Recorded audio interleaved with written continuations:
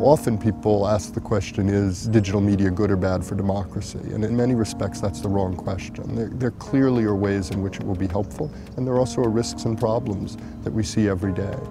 We know, for example, that young people and all people get tons of information online and will increasingly get a greater and greater share of their information online. And they have more access than they ever have before to perspectives and information.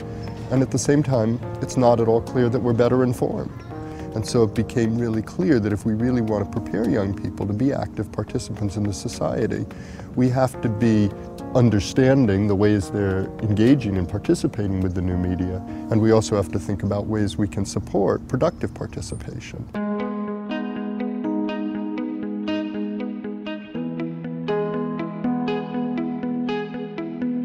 In society, there are a lot of issues and challenges we face that we can't solve as individuals, that we have to work on collectively. Sometimes these problems are addressed through actions at the state level, and sometimes they're addressed through community organizations or through actions at the local level.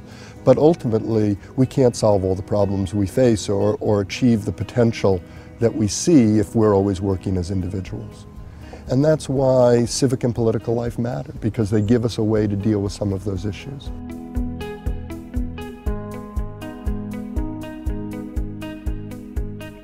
Because so much of civic and political life is now connected to new media, it's important to think about the ways in which the digital media may be relevant, both in helping us to prepare young people to be involved in those ways, but it's also crucial that we figure out whether or not we're preparing them to use the digital media productively when they get engaged.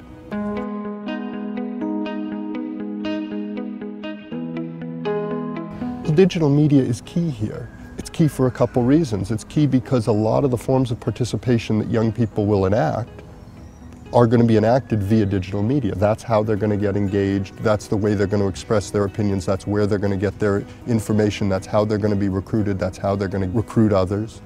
And it's key that the qualities of participation will matter, whether or not when they do interact with people who disagree, whether or not they do it in a way that is productive. I mean, they can certainly disagree, but are they doing it in ways that just turn into flame wars, or are they doing it in ways that lead to real understanding and growth and maybe even some recognition of the value of other people's viewpoints?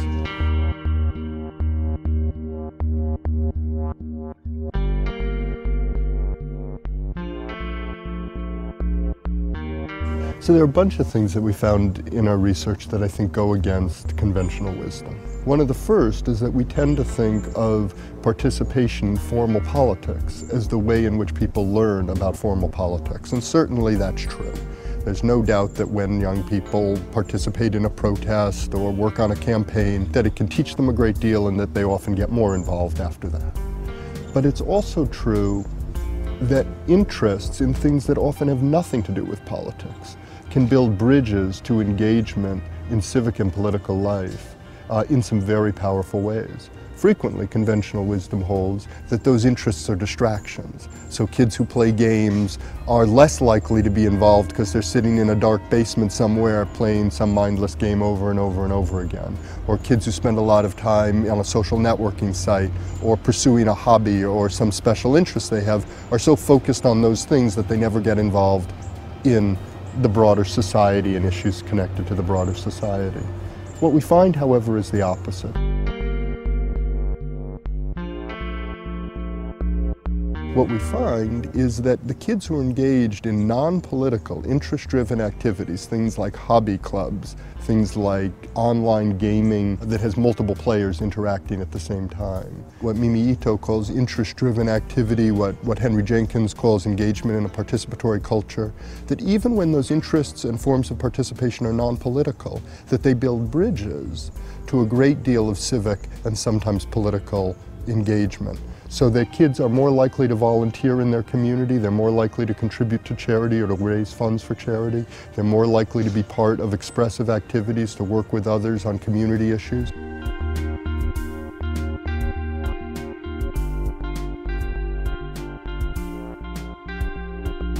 Some games actually make people the mayor of a town or the president of the country, or engage them in doing any number of things that we think of as simulating civic and political life. When young people do that, we found very real benefits.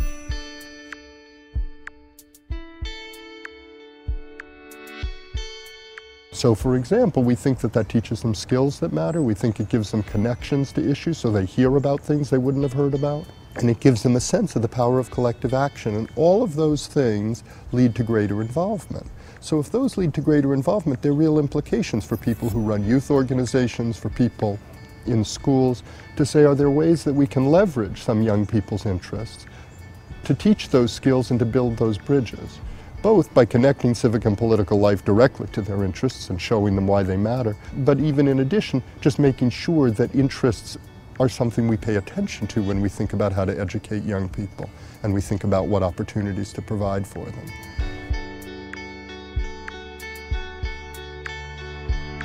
And we can use some of those structures embedded in gaming, for example, that are quite compelling to young people, to help them reach levels of expertise connected to the content we care about.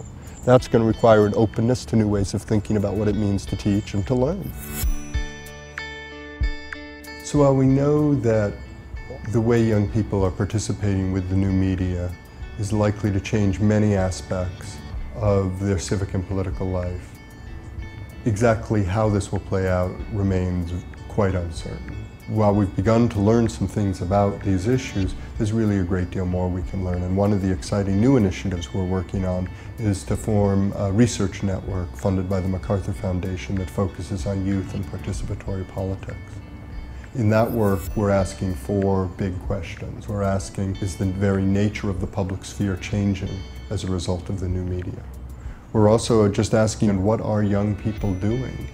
And how are they doing it? How often are they engaged in various activities? We hear a lot of reports, but we don't really know how often are young people doing some of the kinds of participatory activities that we think may be important.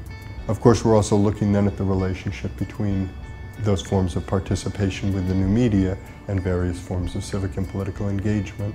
And lastly, we're asking, what can people who want to make sure that we tap more of the potential and avoid more of the problems, what can they do? What interventions are possible in educational institutions, in after-school programs, by parents, by community groups? What can be done?